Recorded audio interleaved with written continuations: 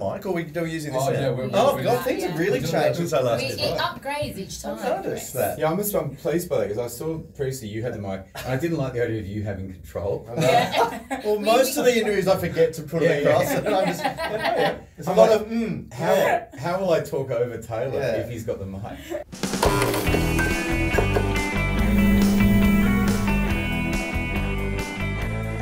Chris Taylor here for B&T TV with an old familiar friend. You know him, I know him, as Craig Reucassel, host of Season 3 of War on Waste. But more significantly for the B&T audience, how many B&T awards have we hosted now? I actually don't know. I tried to think of that and I don't know. It's at least double figures, I reckon now. It's past, because I remember when we got to the 10th one going, have they forgotten they can change hosts? And now we're well past that. It's got to the stage where I think it's too embarrassing to change. Like, you can, after 5 years, you can sort of go, let's see what Charlie Pickering's up to.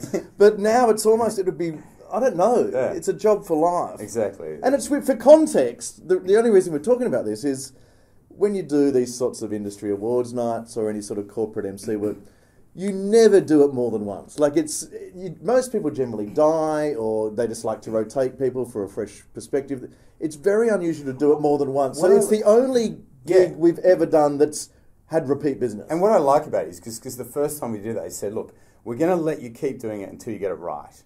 And so we haven't got it right yet, so we're just there. There's years we've even tried to get out of it, been so drunk. Got every, you know how advertising agencies all have unpronounceable names and weird combinations of letters. We've said everyone's name wrong, we've skipped awards, we still get invited back. Taylor's definitely burnt several of the sponsors over the years. We're still back. So anyway, it's good to be back. It's great to be here. Promoted, in fact, to B&T TV. It's a pleasure to have you. Yeah. We've got you in to discuss the War on Waste, which continues to be this great success story. It's perfect timing because it's just finished going to air, so perfect promo. Thanks. Thanks, Tails. We wouldn't want to waste the plug. So, I ran the War on Waste program just as a plug for this B&T. Yeah, that's what I thought, yeah. And a lot of great to have the ABC audience coming on board to hear about what the War on Waste is about. On paper, the idea of one series about waste seems ambitious and brave. 3 series back-to-back on the topic of waste. How were you confident from day one that there was an audience for this? No, not at all. I mean, I remember, because this was based on a British format originally, and they've done like 1 season, and I thought this would be a pretty obscure show.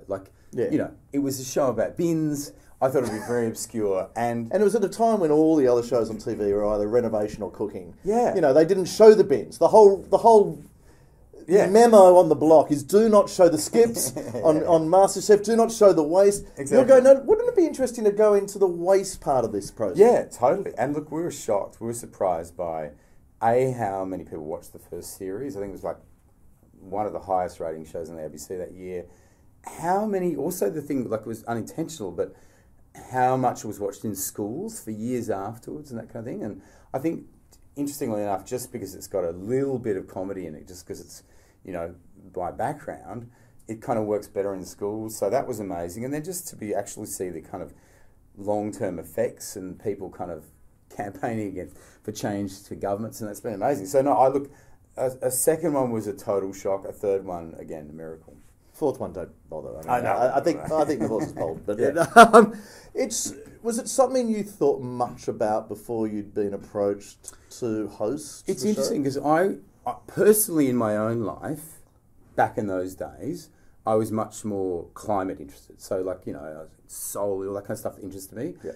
I wouldn't have thought of myself as being a spokesperson for it. You know, I'd occasionally try and do a segment if it fitted into a show. I would have considered myself to be a great recycler and into that kind of thing, but I definitely didn't consider myself an expert. And I think, ironically, that kind of helped the show because you don't I was pitch going yourself as an expert. No, I was going You're on a learning, similar journey to the actual audience. And that's what, like, even to this day, like, I will sit there for weeks just going, what is the goddamn answer to this question? And still knocking my head against the wall and kind of going, just why don't we do this better? And, you know, that's where it kind of still goes. The thing I've always wanted to know is, like, has it made your life a nightmare? Like, everywhere you go now, like if you go to Coles or Woolies, have you got to be so... like, can you not be photographed near a bottle plastic bottled water? Have you always got to have the keep cup at the cafe? Like, Oh, look, how much do the members of the public sort of keep you on your toes about well, it's it? interesting. It's not really that it's a nightmare. Like, with a lot of those things, they're just simple behaviour changes, and once you get used to them, like, I think I've had like one disposable coffee cup in 6 or 7 years, and that was including COVID. But it's just because you've kind of changed your habits and you're used to it. Like, in the same way that you remember to take your phone, like, I'll think, oh, I've got my bottle, that kind of thing.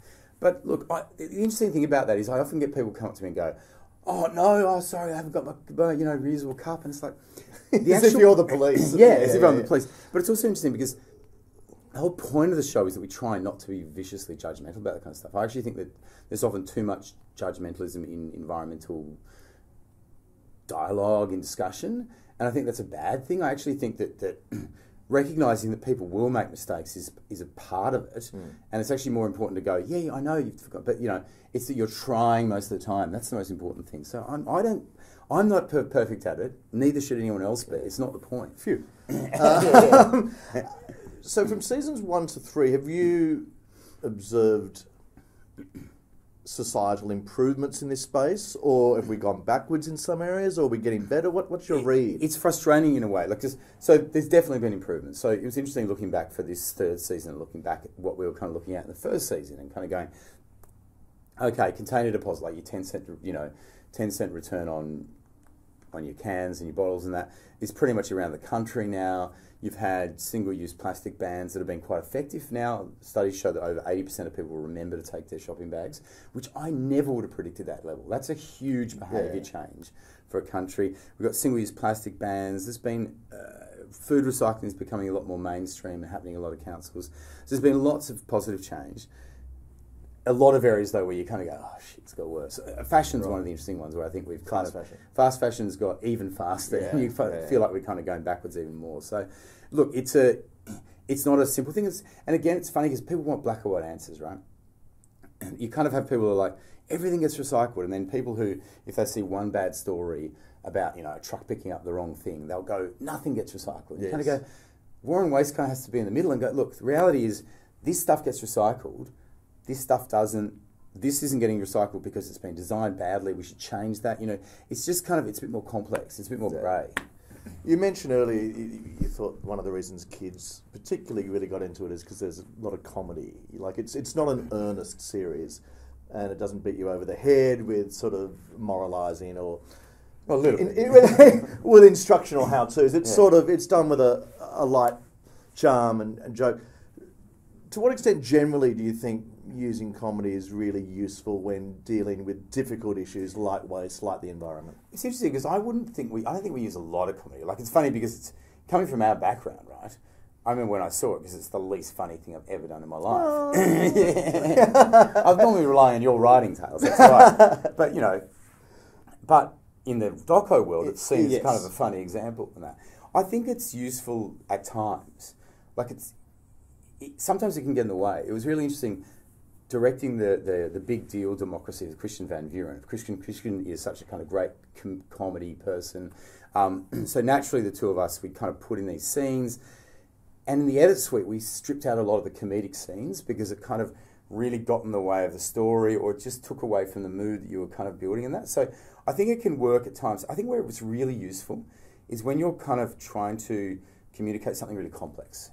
So there's so many complex things in our world today. Climate change is an example of that, where I think sometimes comedy or humour can really help just step people through that stuff that's really complex and nightmarish. B&C TV obviously has a big audience within the advertising sector and the marketing sector.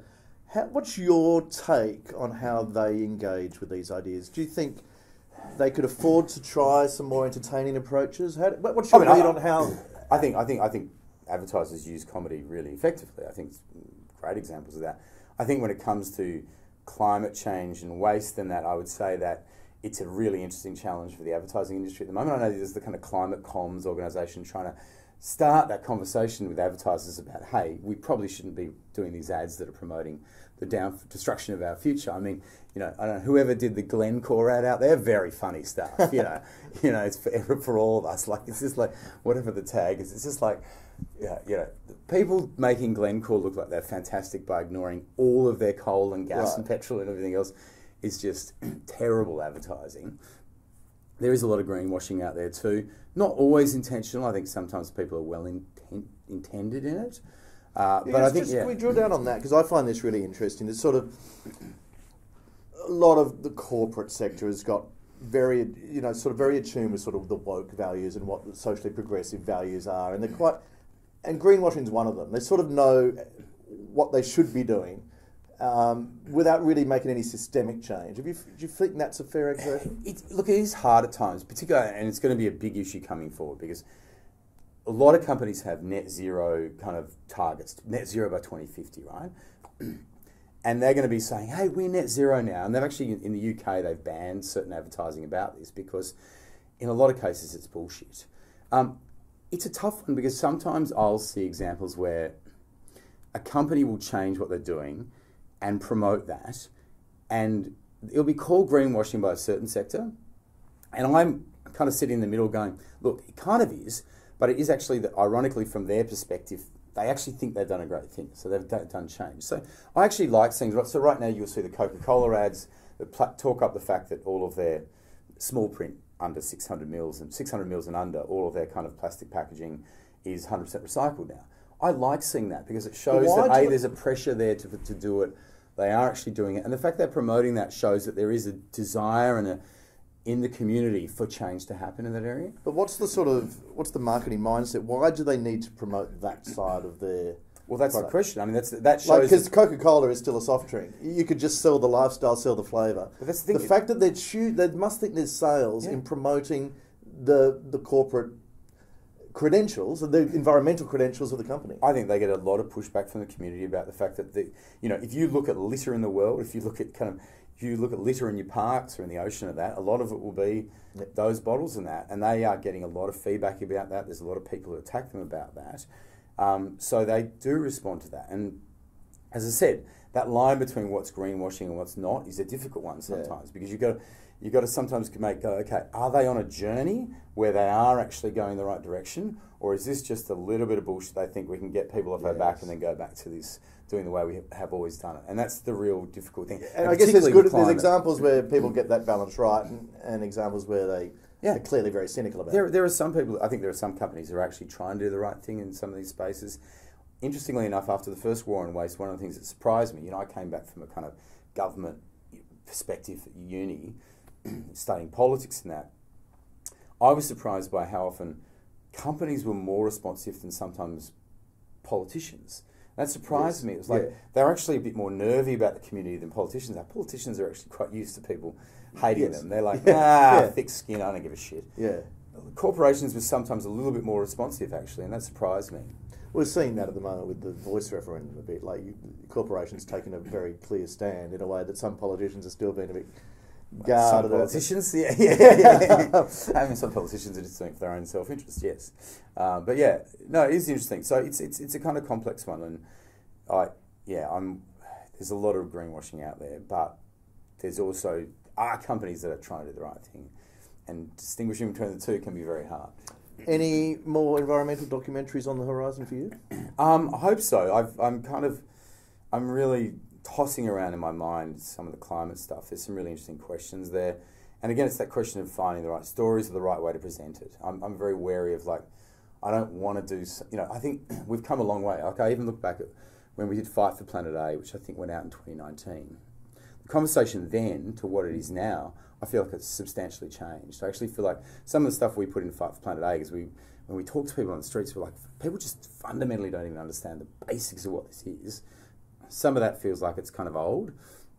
So I think the conversation's come along.